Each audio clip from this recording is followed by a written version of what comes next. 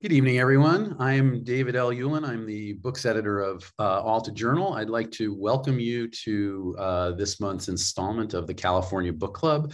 For those of you who are new to our event, the California Book Club is a monthly conversation with a California writer about an iconic or necessary California book. Alta, of course, is a quarterly journal, also with a very active website focusing on the culture, the history, the art, the complicated legacy of California and the West. Our upcoming authors are tonight, of course, is Rebecca Solnit. We'll be in conversation with the California Book Club host John Freeman. Upcoming, we have Maxine Hung Kingston, Tommy Orange, and Hector Tobar. Before we get started, a few housekeeping notes. I want to thank our partners, without whom we wouldn't be able to do this. They include Book Passage, Books Inc., Book Soup, Bookshop, Diesel, a bookstore, the Huntington USC Institute on California and the West, the Los Angeles Public Library, the San Francisco Public Library, Vroman's Bookstore, Narrative Magazine, and Ziziva. We also have a sale for California Book Club members. For just $50, you will get a year of Alta Journal. That's 4 issues plus invitations to web events and access to our website. A California Book Club tote bag, which I will show you here, a little screen. I always like to point out that it has outside pockets. Love a tote bag with outside pockets. And one of our upcoming California Book Club books. So watch tomorrow's thank you email for a link to this deal. This is not a limited time only. So I just want to say that. Please visit the CBC Clubhouse to keep the conversation going. This is a digital space for California Book Club members to dig even deeper into a paradise built in hell, share questions, discuss tonight's event, and also upcoming California Book Club books. You'll find links to sign up for the Clubhouse in the comment section and also in tomorrow's email. So now, without further ado, let me turn things over to my colleague, John Freeman, who will introduce Rebecca Solnit, and I'm looking forward to this conversation very much. John?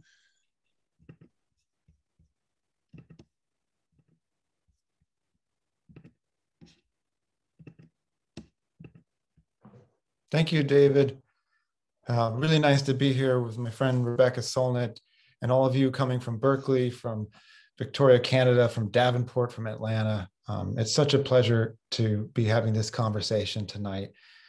I think when you're from a state as big and multifarious, as vast as California, you kind of want your observer to have the multitudes inside them.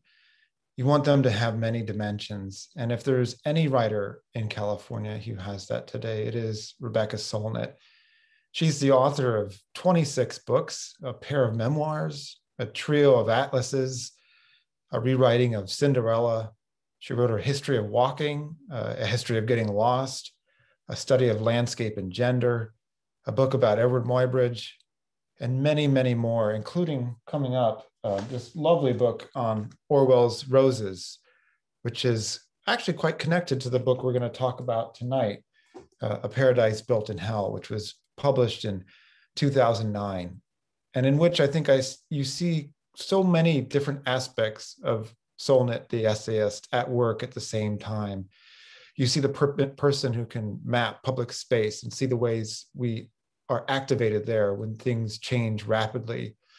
We see Rebecca Solnit, the feminist, rewriting the stories of women who were invisible in some ways when the history of disasters was told entirely through the idea that we panicked when disaster arrived. You see Rebecca Solnit, the person who is in search of justice and who's aware of the climate crisis and has been for a long time because of the 5 disasters that she chooses to pick, from the San Francisco earthquake in 1906 to Hurricane Katrina in 2005. Many of them are triggered by climate problems. And finally, you just see the suppleness of an essayist at work who can make her thinking bare in front of you and who can bring new ideas to the fore, which in this book are, maybe we aren't so bad in a disaster. Perhaps in a disaster, we show both equanimity and the desire to create new civic spaces. This is a new civic space, Zoom, which has been developed during a disaster, our pandemic. It's the one we have to share tonight. So please join me in welcoming Rebecca Solnit to it. Dear Rebecca, come on board. I'm trying. Okay, here we go. I needed start my video invitation.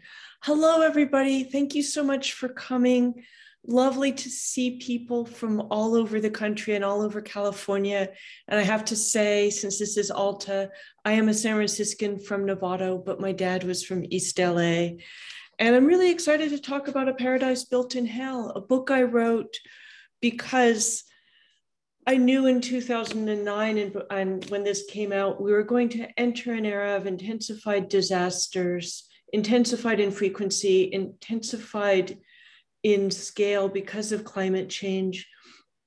And of course, we're talking in the middle of another disaster, a pandemic, which exemplifies both the most altruistic and idealistic stuff I document in this book and the most vicious and racist and xenophobic stuff, which I documented from the 1906 earthquake to Hurricane Katrina.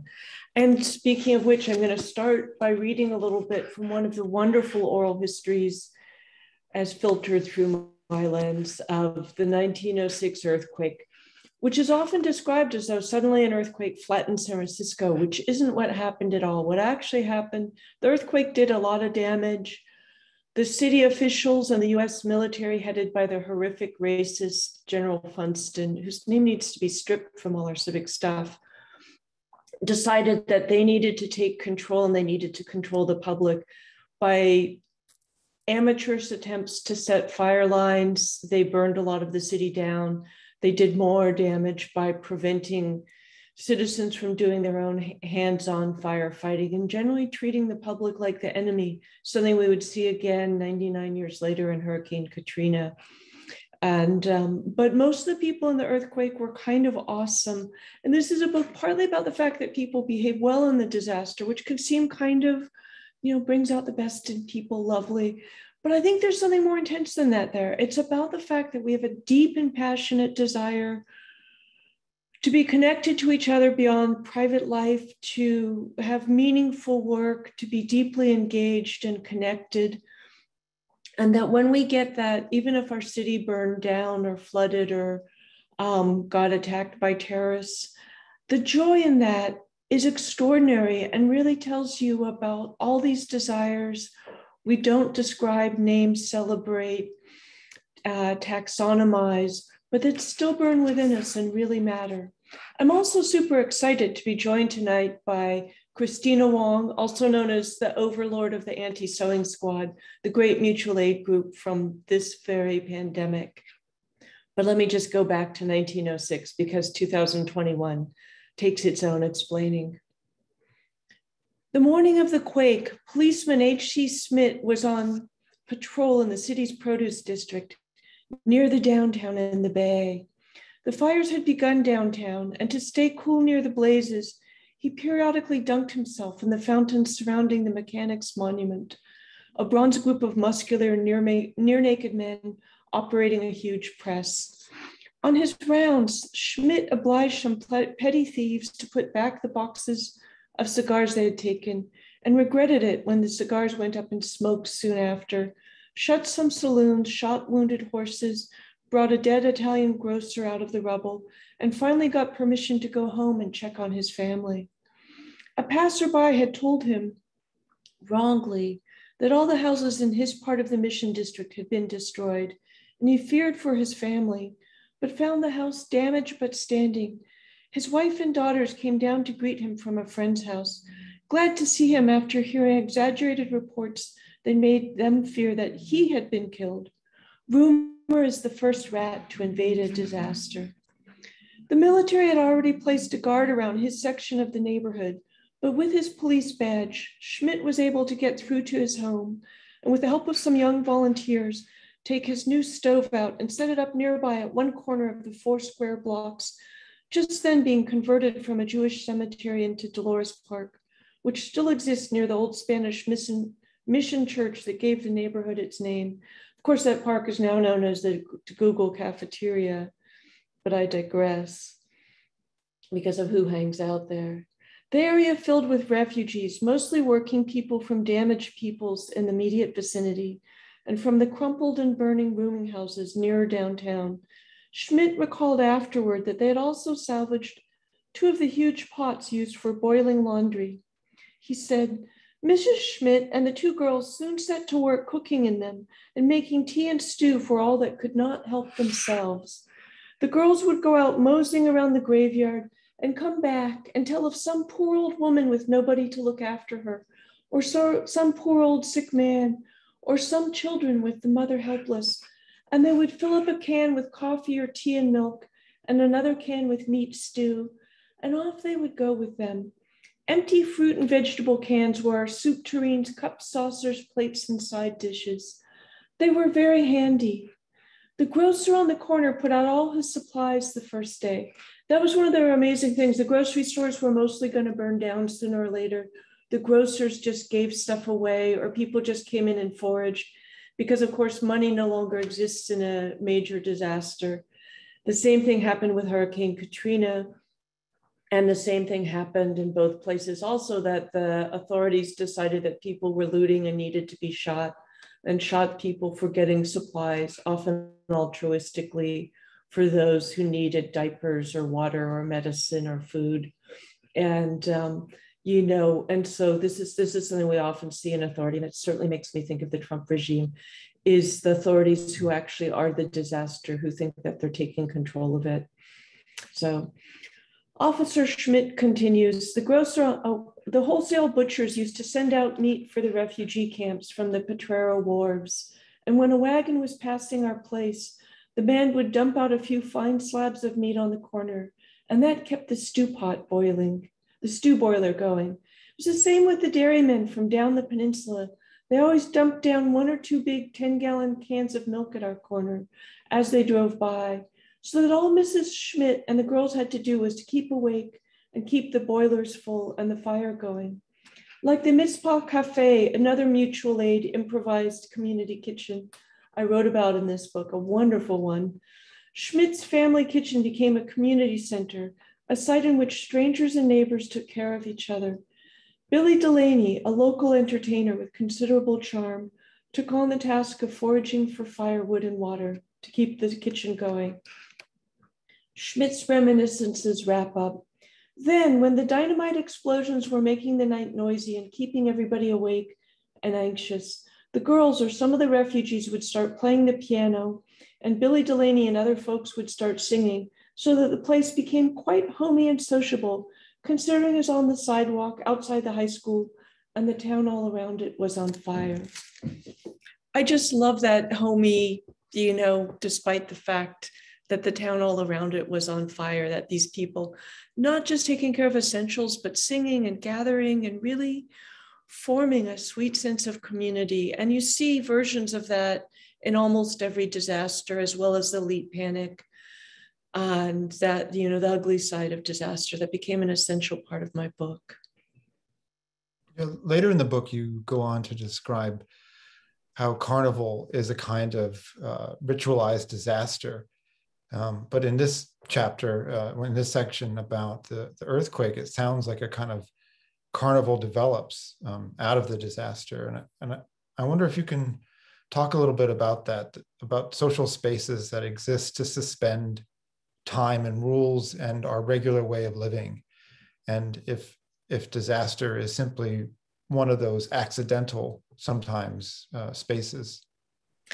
In an ideal society, a disaster would only be a disaster, but disasters often alleviate the disaster of everyday life, the meaningless, the alienation and isolation, and the hierarchies, et cetera. And the moment, and in a severe disaster, authority ceases to exist as such, and those who expect to be in charge are often much more concerned with regaining control than actually taking care of people, which is why you see often the violence, the authoritarian crackdown, the obsession with protecting private property.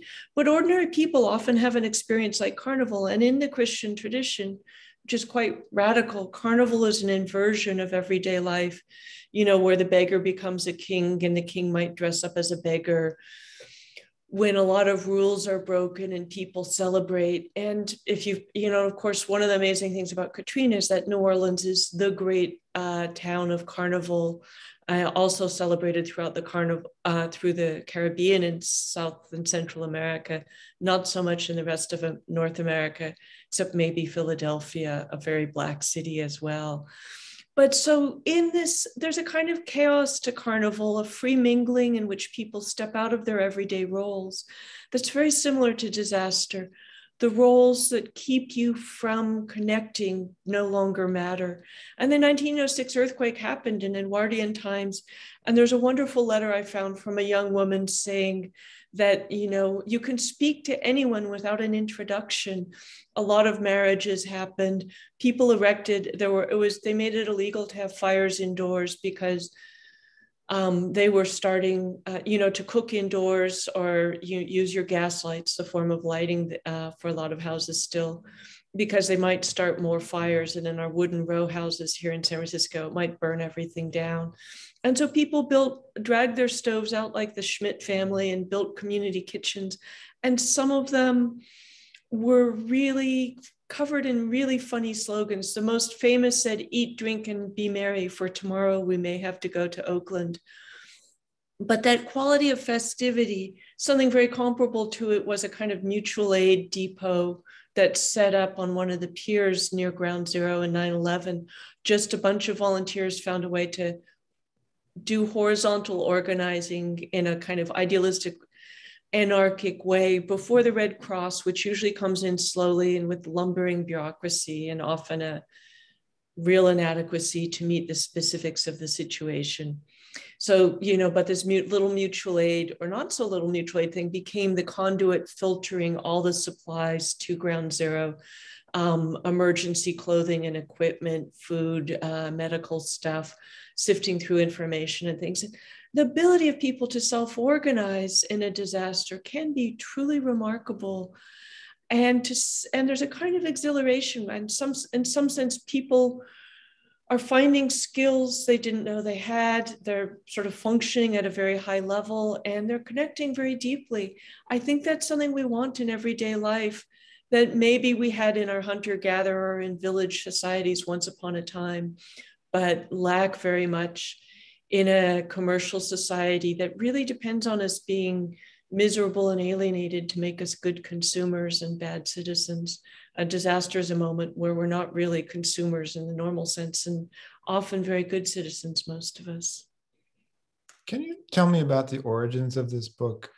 It came out in 2009. I presume you must have been writing it in the mid-2000s, which were not an obvious moment of not optimism, but at least some sort of cone of light on generosity and altruism.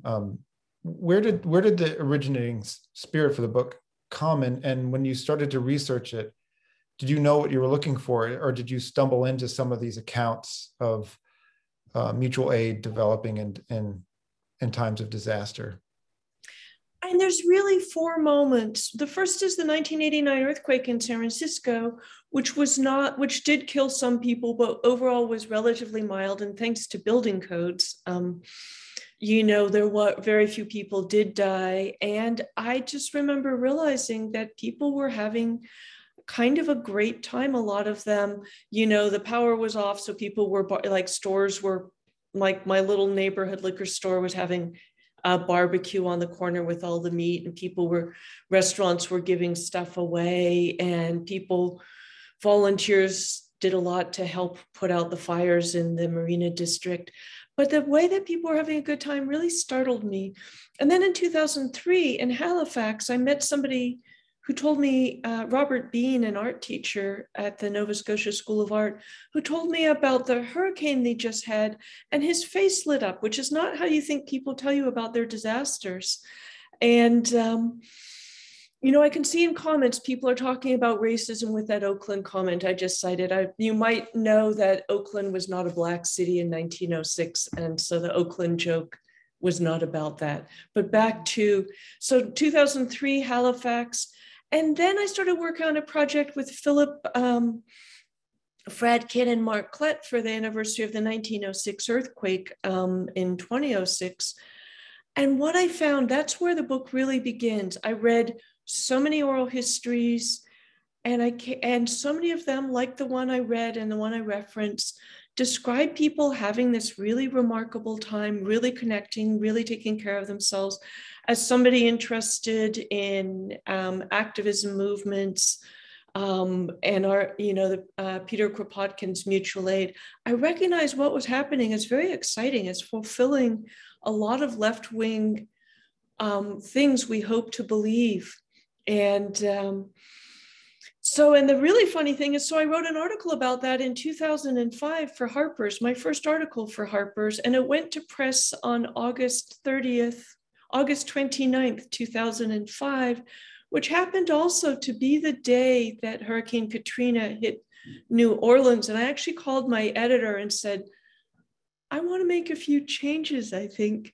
And I actually was really worried because the media was fanning the flames of institutional panic, authoritarian panic, racist panic by constantly claiming there was looting, completely fictional accounts of mass rape and murder and just sort of carnage, and whipping themselves and the public into a frenzy. And my editor was so great. And he said, you're right, stand by. We're going to press. The only thing that's changed is that now you're above the masthead.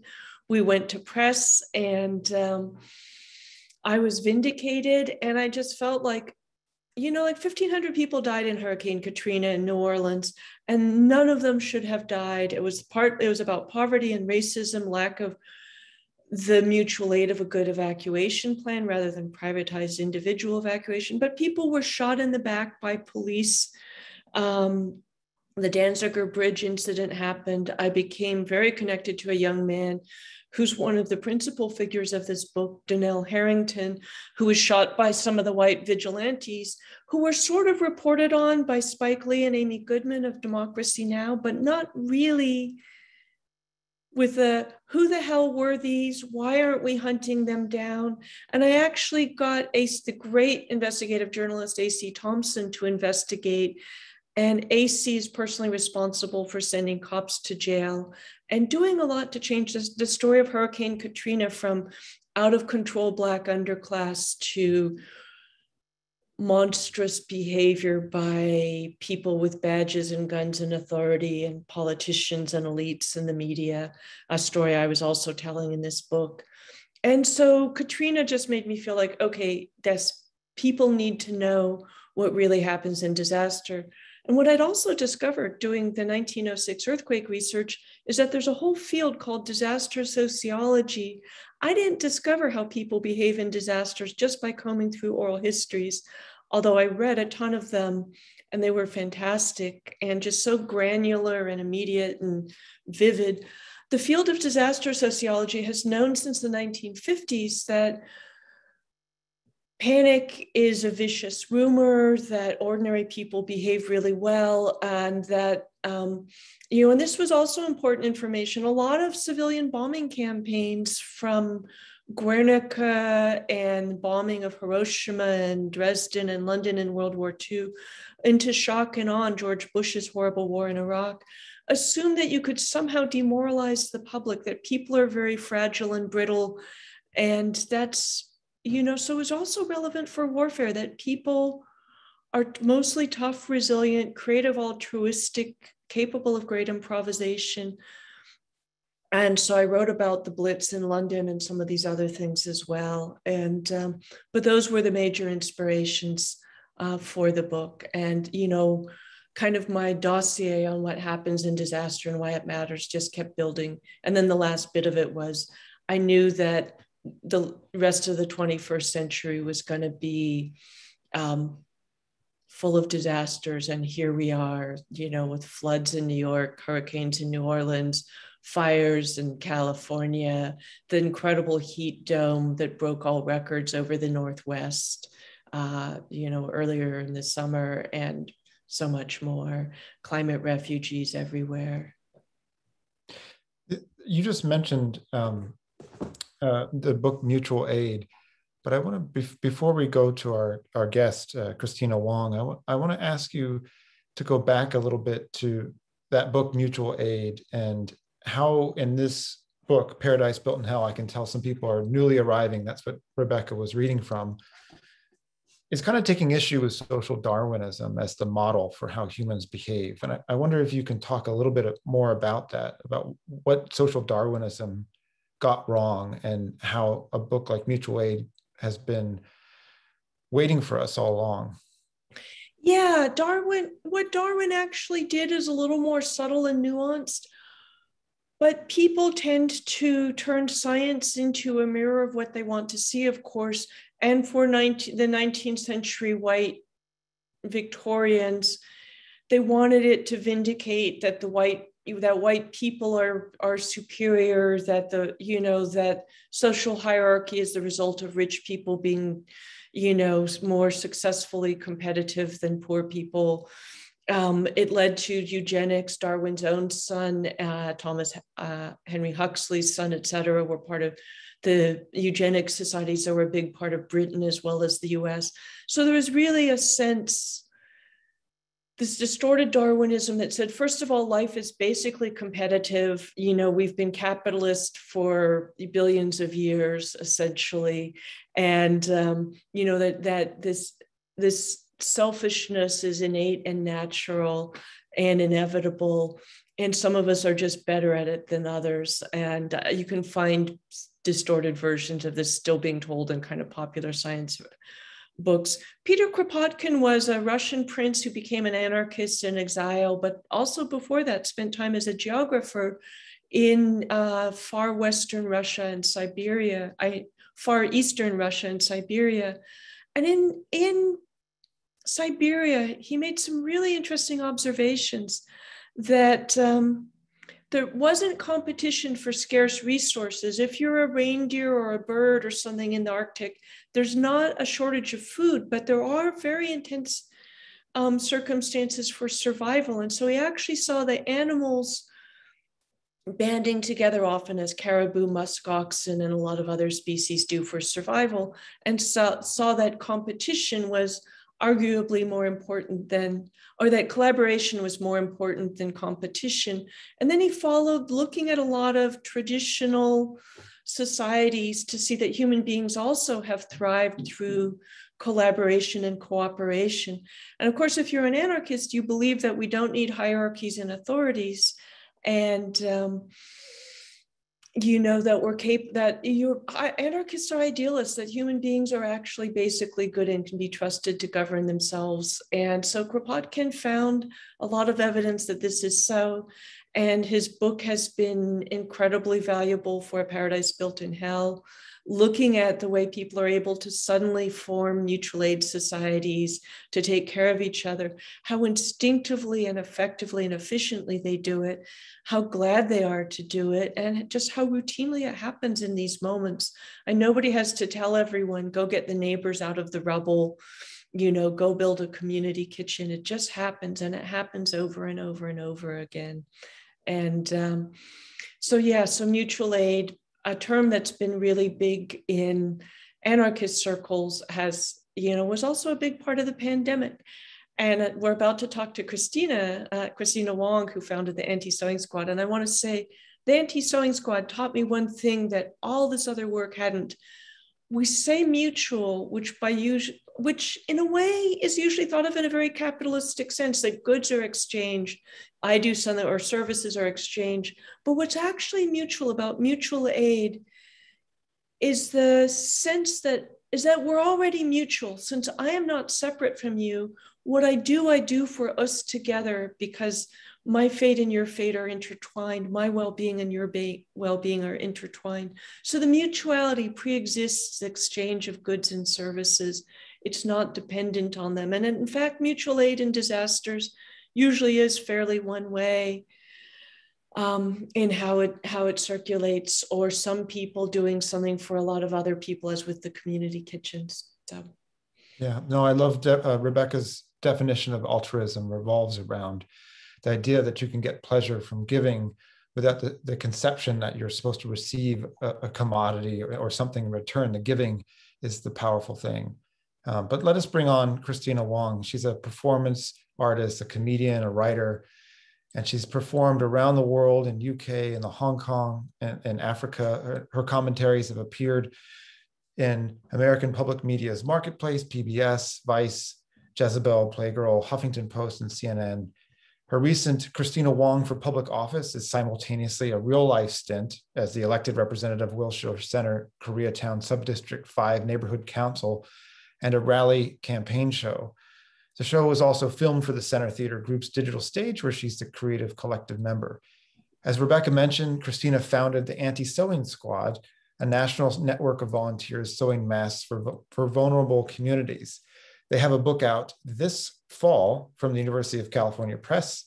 The experience of erecting this remote factory turned national mutual aid collective at the start of the pandemic is also the subject of her latest Christina Wong Sweatshop Overlord, a show that runs off Broadway at New York Theater Workshop in November. Christina, please join us. Thank you for being here. Oh, it was so great to hear you talk about mutual aid over history, Rebecca, and hear your context for it and go, yep. I'll just share a little about Anti-Sewing Squad.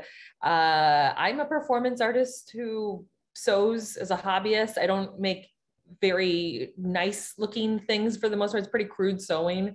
I sewed this giant vagina costume that I would do stand-up in. So I've never made medical equipment in my life until March 2020, when my tour was canceled and I was deemed non-essential. And I was like, really, this is it? We just wait inside and do nothing. And I flashed upon something that said the hospitals were looking for home sewn masks because there was just not enough PPE. It was still very foreign, this idea that we wear masks or own masks. There's a lot of confusing information about whether or not a cloth mask was effective, but like hospitals were asking for them. So, doctors don't, prescribe colonoscopies because it's like a fun selfie to have, right? There's purpose, ideally. So I found like half a yard of fabric, a scrap of fabric. I found a little thing of elastic, and I was convinced I would save America. And very naively offered to the whole world in an all health matters way, I can make you a mask. I can make you a mask, and was flooded with requests. And 4 days later, just decided that I would start I would create a small, manageable Facebook group as a 2-week stopgap until, the masks arrive from the cargo ships in China and the government dutifully distributed masks to every person. But it was really this patriotic moment of like, I have to do this for my fellow American. We have this opportunity to outrun this virus. We're in this race against time. And this group, Anti-Sewing Squad, which I really just named in a hurry, didn't realize our acronym was ASS. It was a lot of Asian women in the beginning, and that was sort of weird and creepy. And that's where this joke that I'm a sweatshop overlord comes from, that this weird ancestral destiny has been fulfilled, that my grandparents came to San Francisco, started a laundry, and so that they could have this dream of Gold Mountain. And then here I am, their college educated granddaughter, now doing the same kind of work, but like for free, because America didn't provide masks for people. And our group ended up becoming 17 months old before we finally declared retirement in August. But it was a very hard thing. At certain points in our life, I'll say this, we made an effort to, we realized really quickly we have to while we could cover everyone, we are not able to do that. So let's look for the people who can't find us. Let's look for the people who are 2 hours from a Walmart, or don't even have the money to buy the $2 mask on the market. So we shifted into partnering with the Navajo Nation, Standing Rock. We sent masks to San Quentin Prison, to the women's prison in California, and people arriving at the border, they don't have masks. just places all over the country, and very much so much of why we had to exist in the beginning is because all the stores were closed and it was impossible to find fabric. You know, Rebecca, you met my friend Sanjay, right? You had like 2 yards of fabric and that was like gold. We were cutting up our bed sheets, our shirts. It was so bonkers, right? And people were throwing, like Venmoing me money, like it would make stuff go away faster. And I was like, I wish I could throw money at this. At one point I was trying to figure out how to hire people to make this go away. But I realized that the more important capital was labor and people willing to cut, sew, drive.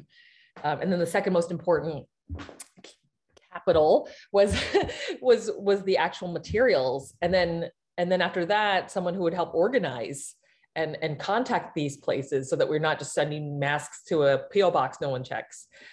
And somewhere at the end, like the very last most useful thing in the scale was the money. And I do feel like there was a moment where it felt like it was like complete nightmare crisis, but it felt like this utopia where I don't know what half the aunties do for a living.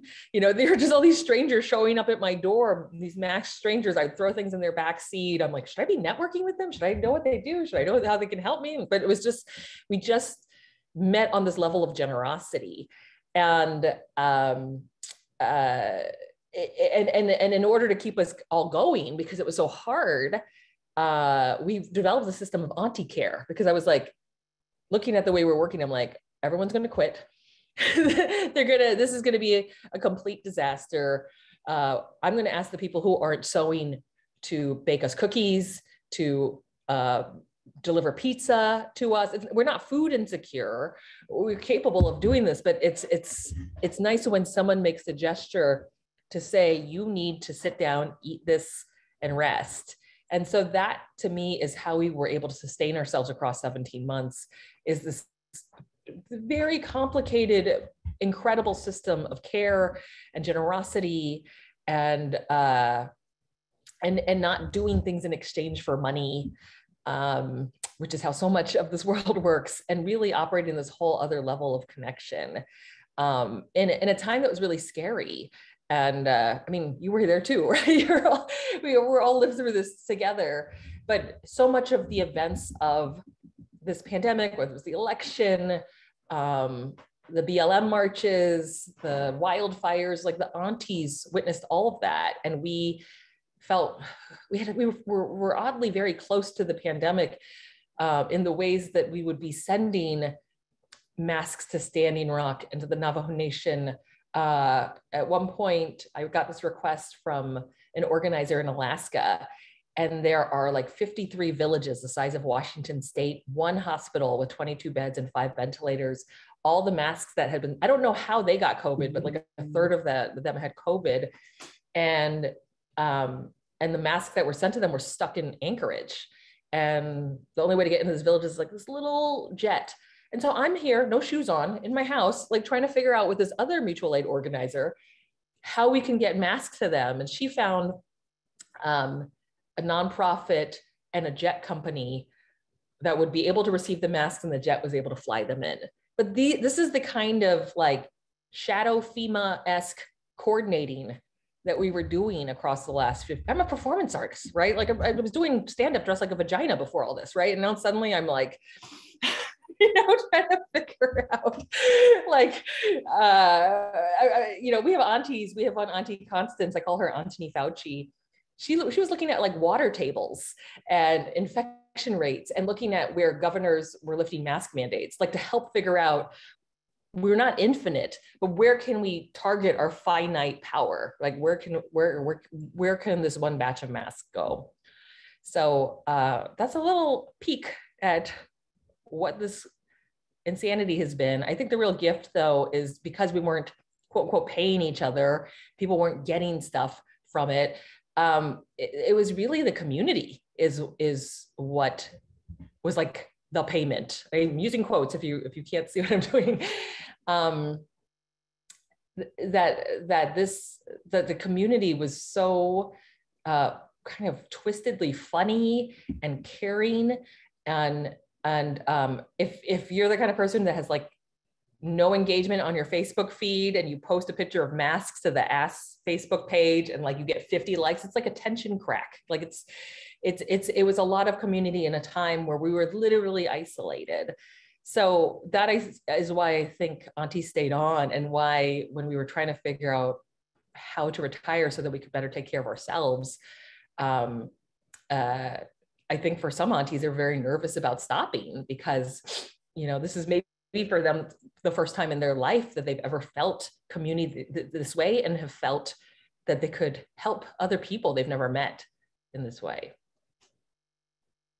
I'm gonna keep talking unless you want to interrupt. I don't know. Oh, these stories are so, Christina, these stories are really quite amazing. And I don't know if you can see the reactions, and there's a lot of gratitude for what you're up to. But it also is echoing quite a few things that Rebecca wrote about in Paradise Built in Hell, especially in the 9/11 section. You know, she describes how a 19-year-old NYU student who's mainly a DJ sets up this sort of Union Square, all comers area where people can start talking about what they've lost in 9/11. Simultaneously, there's another gentleman who starts up a donut stand, which turns into a kind of minuscule FEMA on the ground, because it sort of mutates and grows and becomes a provider for many more things than donuts. And I think what you've just described is at the core of this book. I think you probably would agree, Rebecca, in that a disaster can be a relief from the disaster of an isolated life. Yeah. And no one wishes for a disaster, but when a disaster comes, it sometimes activates the altruism and the desire for better civil society. And it sounds like that was true for many of your aunties. Oh my God, I can't even believe I'm this generous. I was shocked. I was like, I have empathy? Oh my God. I thought at the end of civilization, I'd be the one pushing a shopping cart up the freeway, fighting people off with a pipe. So I was like, this is weird. Like, what am I doing right now? And I will say that not everyone sewed and cut. Rebecca did not sew one single mask, but she is our historian, writer, shakedown auntie. And and then she wrote about us in The Guardian, but also like, it'd be like, Rebecca, post this. And it was like, because there was a moment where I got in over my head. And I never really did good accounting the first year of it, because it was such a crisis. So we had this opportunity to fill a van full of sewing supplies for the Navajo Nation for a sewing group there. In LA, we're by the garment district, but they are not close to things like fabric. And they were taking like fitted sheets and trying to use the curve of the elastic to make gowns and stuff. And I was like, yeah, just like, we found this one store that was open. We're like, okay, buy it. I spent out our whole budget, and I was like, okay, shakedown auntie, post that we need to replenish his budget. And we were able to double it, right? So everyone has a purpose. Everyone, not everyone needs to sew, but that was sort of beautiful, was finding, we have all these funny nicknames, or we have a Vermont auntie, we call her Vermontie. And I think the sort of gift too is like, I didn't really think that hard when I was writing the name of it. I was just like, if I put COVID-19 or mask in the group name, it's going to create an onslaught of requests. But the sad irony is we ended up being like the last group standing, but referring to each other as aunties, I think sort of also built in, like, there's something when you call everyone, hey aunties, who's got masks for me, versus hey volunteers, who has masks for me, right? There's like a whole different feel. And we literally became this family, like something softens when you call someone an auntie and immediately acknowledge someone who's just shown up as that. And now I think if I ever have to, I'm not going to start an organization, or this is not even an organization, it's like a loose collective, to think about those sort of dynamics that when people feel like a family, they act in a different way. I'm going to bring Rebecca back in because we've just sort of passed a major anniversary of 9/11. It was 20 years, two weeks ago or so. And I don't know if Christina ended up like this, but I lived downtown in New York at the time. A lot of the things you described, I remember, Rebecca. And I found myself watching these documentaries feeling very conflicted about them, because the images of that day were used for terrible purposes. But the things which happened on that day said a lot about the qualities that you're describing today, that we have this yearning for meaning and community and connection, that we do have altruistic qualities that are not activated by our daily lives and the situations that we're in, and that in disaster that can happen. And that I saw that happen over and again on 9/11. And in particular, inside the towers, which is something that you know, Rebecca, from talking to people. I wonder if you could take us back to the book and maybe read from a section from that day. Yeah, with pleasure. And I just want to do a shout out to all the fellow aunties who are here with us today. Being a member of the anti-sewing squad is the best thing that happened to me in the pandemic. I made friendships that will endure, and I just got to witness such a beautiful way of relating to each other and to the need in the pandemic out there. It was so exciting. And I got to call Christina Overlord, which I never call anybody else. That is the weirdest thing that has stuck, this ironic sweatshop-esque joke. But most of the pandemic has been jokes, or our group has been jokes that have stuck. Like, we were afraid to say ass out loud. Anyway, go ahead, Rebecca. Go ahead. Thank you, Overlord. But also, you know, we really have two anniversaries that just passed. The 20th anniversary of we're about to cross the 20th anniversary of the war in Afghanistan, and which 9/11 was used as an excuse for. And what was shocking for me here in California at the time was seeing the meaning of what happened be so distorted. Treating an act by, you know, a bunch of freelance terrorists as an act of war, that, you know, war is committed by nations against other nations, and as a justification for wars that actually had to do with George Bush's daddy issues and the fossil fuel economy, speaking of climate change, and a bunch of other nefarious business. But also the way that the media, again, really failed us, because they lionized the men in uniform. The police and firefighters were just more people in Lower Manhattan in a crisis. The firefighters who died weren't really rescuing people. People rescued themselves. They were being sent like lambs to the slaughter without adequate communications equipment, in heavy, hot uniforms, up into a collapsing building. And literally people evacuating were saying, "What are you doing? Come down with us," and giving them water. And the regular people were trying to rescue the firefighters. And, you know, and police and firefighters did good things, but mostly people rescued themselves. And so I want to read a little bit about that. I actually gave a talk before I wrote the book, and this woman said, "You know, my dad worked at Morgan Stanley, Dean Witter, and he was on, I forget what floor, like the 67th floor or something." And so I went to Southern California and met her dad, who had retired. His name was, God, I have to turn back, something Noble, at Michael Noble. And he said, you know, he describes being told to go back to his office, but not feeling good about evacuating with his Starbucks cup down the staircase, not taking the elevators, which were about to fill with airplane fuel and become incinerators. And so he said, we pushed out, we ran away from the building south toward Liberty Street. And the woman I evacuated with ran off in a different direction. There was a parking lot for a Greek Orthodox church, and that's where I went. As I looked around, every car was on fire. It looked like a war zone. I remember looking down, and this was before I looked back up at the building, and there was an arm severed at the elbow with a wedding ring on, the same type of wedding ring as my own. And then it shocked me a little bit to see a body part. And as I looked around, there were body parts pretty well all around, and lots of clumps of flesh, just blood and goo, not recognizable as a body part. I saw things that day that no civilian should see. So I started walking up what I think was called the West Side Highway. And of course, it was hard not to be looking up. And I looked up and I saw this speck in the sky, and it caught my attention. And there was a man who had jumped. I remember his arms and his legs just trying to grab at air. And I watched him fall, and I remember thinking, how can I help this man? Is there some way I can communicate with him as he is about to die? I don't know. It's what I thought. And for the last 15 floors he fell, I watched and tried to hold his hand, to be somehow in communication with him. Michael Noble wished afterward that he had retrieved that wedding ring for the widow. For the next few days, he joined other senior management people in his firm, making phone calls to employees' homes to try and track down who had survived and where people were.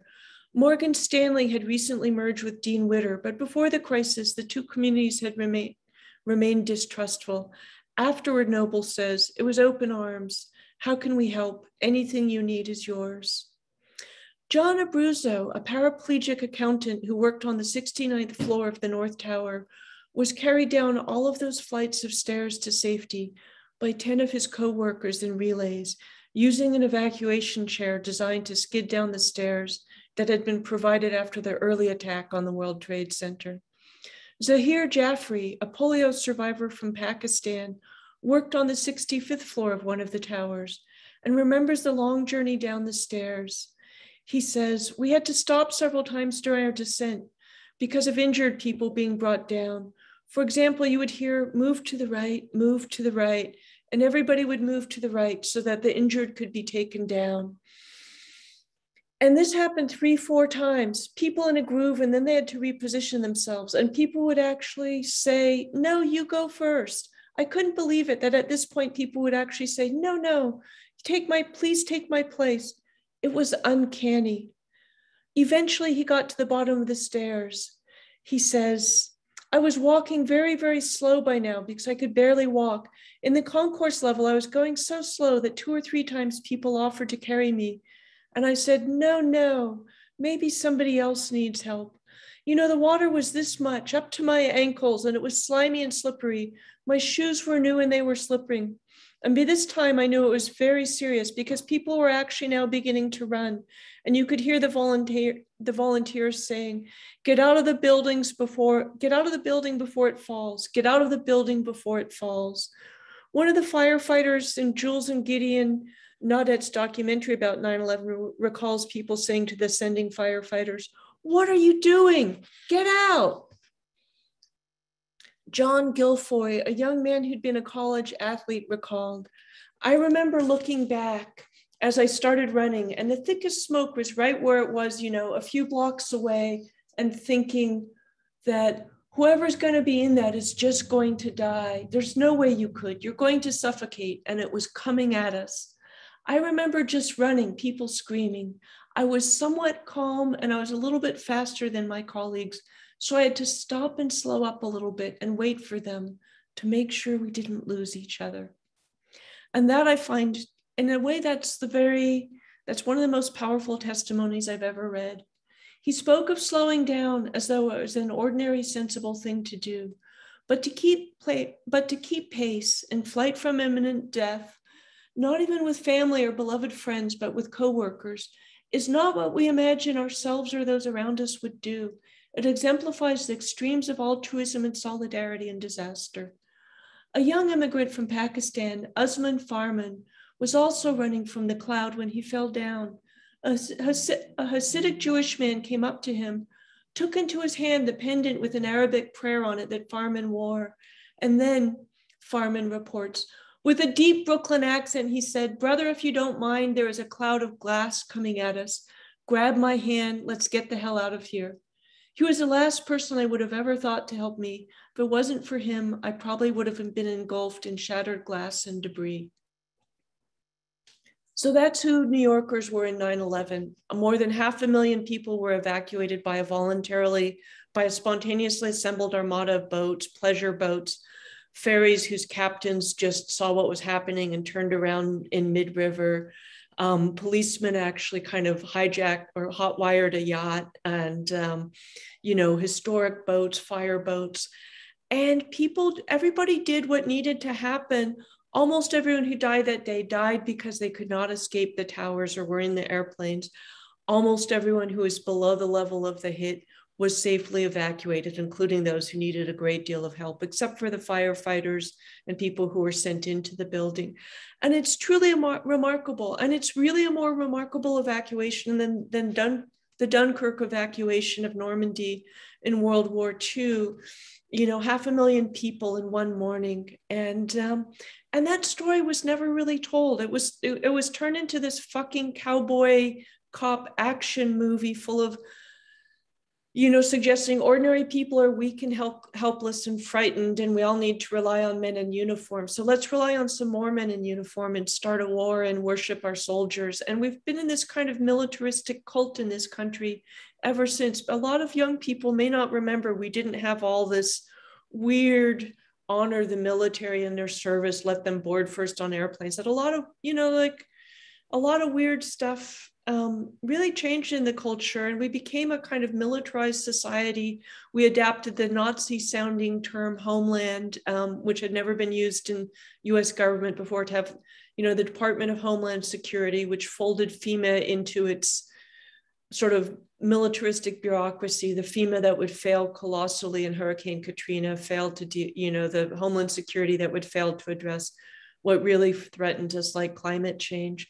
So it was a moment where of incredible openness also in American imagination. People started reading about Muslim culture, wanted to understand how we'd fucked up in the Mideast, why people actually had some real reasons to hate the US, why it happened. And the Bush administration did not regard Al-Qaeda and the Taliban as the real enemies. They regarded a free and open-minded American public as the real enemy they had to conquer. And they did that with propaganda in an incredibly effective and creepy way. And they did it by spying on us, taking away our civil liberties, the NSA becoming the security, the kind of Stasi style of overreach apparatus that Edward Snowden would expose a dozen years later. It really changed our society, and it should not have been that way. And we have not recovered, not from what Al-Qaeda did, which was to kill 3,000 people, topple two towers, destroy 4 airplanes, but what the Bush administration did to us. And so that again is about ordinary people behaving beautifully and elites behaving viciously in self-interest. And so, again, I wrote this book because this is the kind of stuff we need to think about when something suddenly happens. There will be other terrorist attacks. Of course, we did have one in the nation's capital on January 6th, which you can almost see an outgrowth of that mindset and that anti-democratic mindset. But I need to stop there. That's not what John asked me to do. I read, which he asked me to do. And then I ranted, which he didn't. I pleased my overlord. No, I love that rant. But there's some questions I want to ask you because they've come in from audience members. And one of the things that you probably noticed in Rebecca's readings is that she was reading largely from quotations from other people. And as a stylist, Rebecca's toolkit is very specific. And this is a book that draws heavily on oral histories. It's actually quite close to Svetlana Alexievich in the way it's constructed and the way it sort of tells history through the voices of people. And there was a question about sort of research hole, like when do you know you have enough research? And the segment that you just read, Rebecca, was so powerful, but I suspect you came across many, many others that you probably had to leave out. And I guess at what point do you say, oh my, this is too much, like 312 pages is good, but 500 means that people won't listen? How do you know the difference? I am around academics a lot. I love them. I rely on their work a lot in my own work.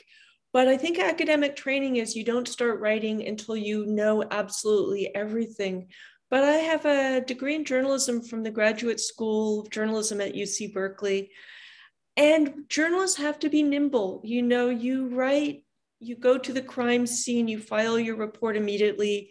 You don't get to have writer's block. There's a kind of nimbleness that I was trained in. When do you know enough? And that's very much a subjective judgment. I was writing about 5 major disasters, each of which had many books of its own about it. And so I was really sifting for what helped make the case about how people behave, what was a compelling story.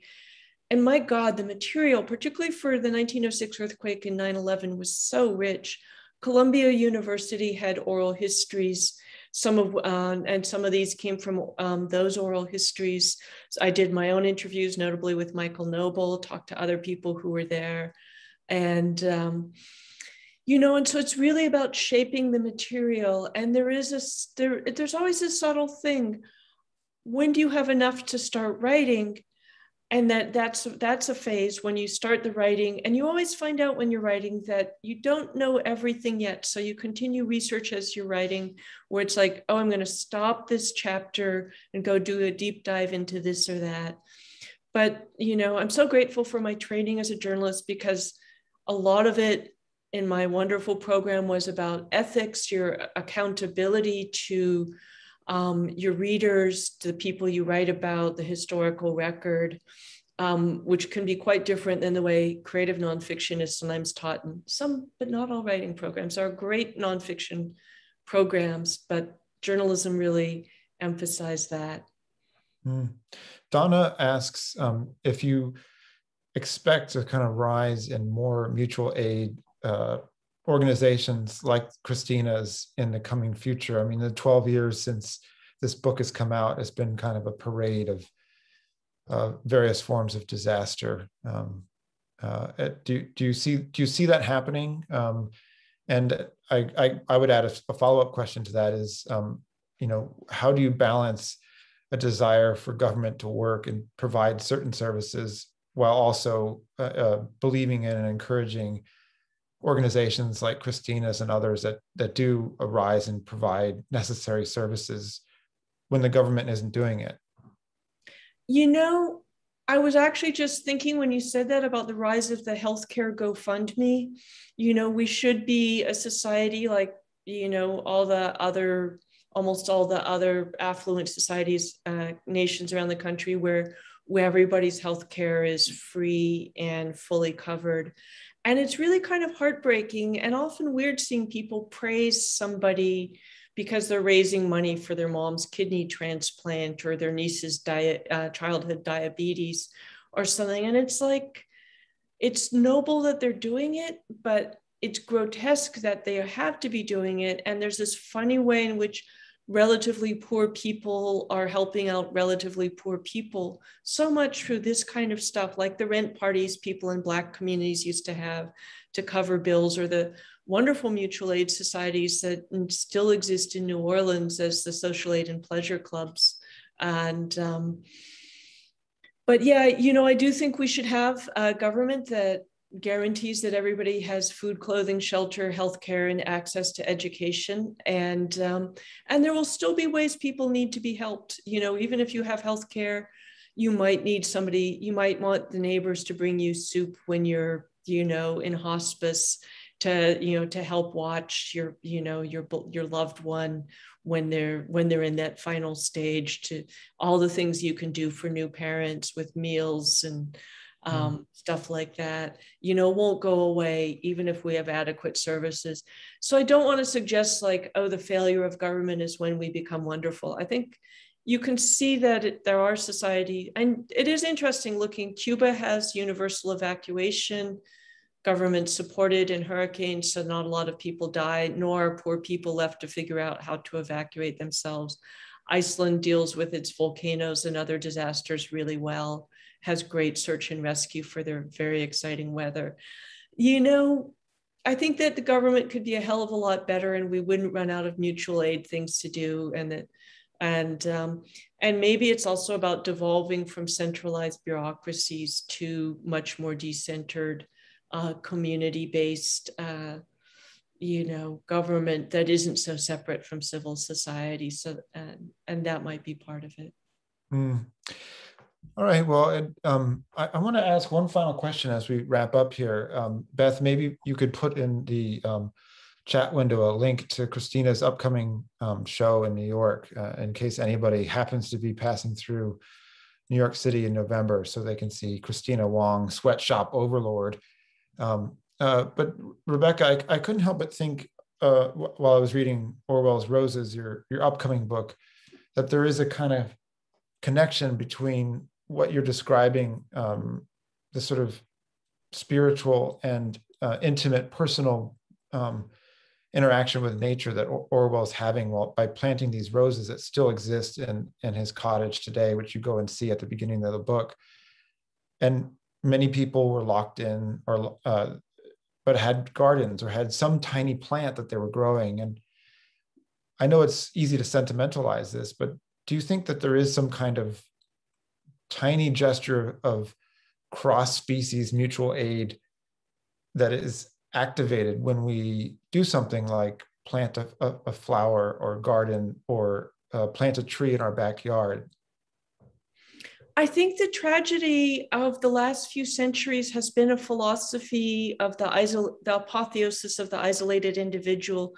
Capitalism, certain forms of kind of Protestantism, racism, etc., patriarchy have all inculcated this idea of the lone individual, the individualistic hero who can solve all the problems, usually through violence.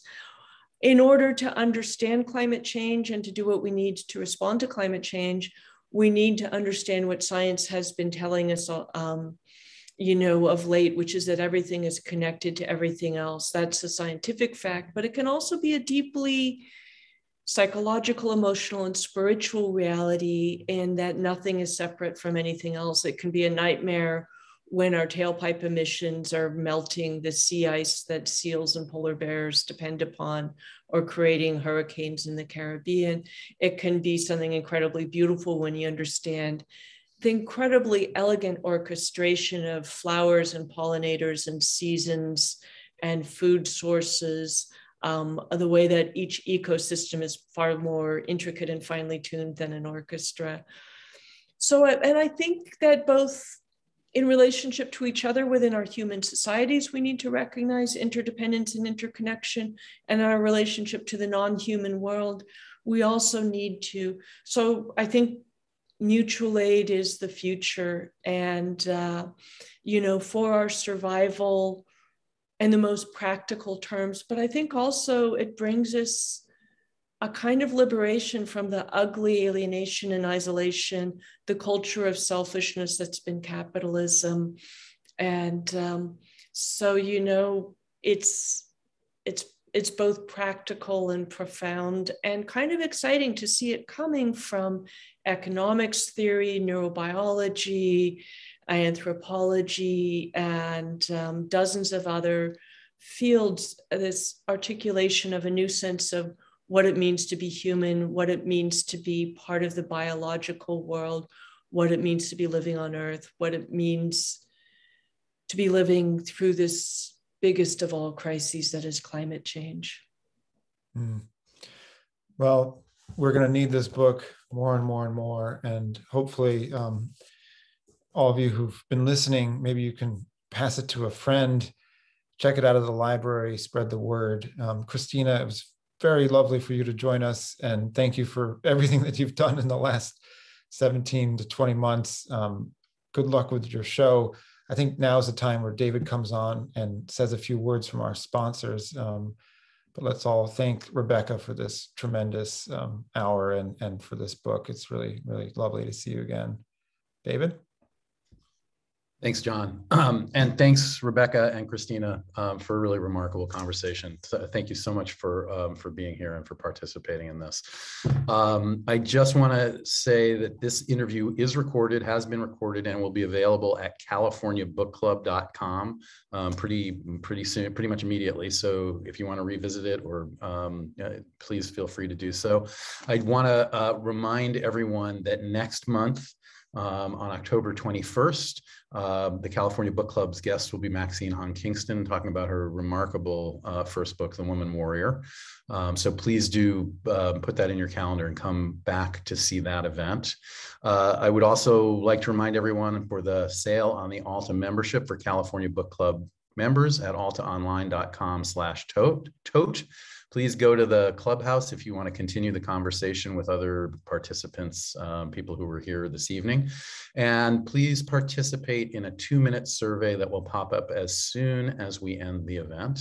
Other than that, I want to tell you all, thanks for being here. Please stay safe, stay well, and we will see you all next month. Take care, everyone. Have a good night.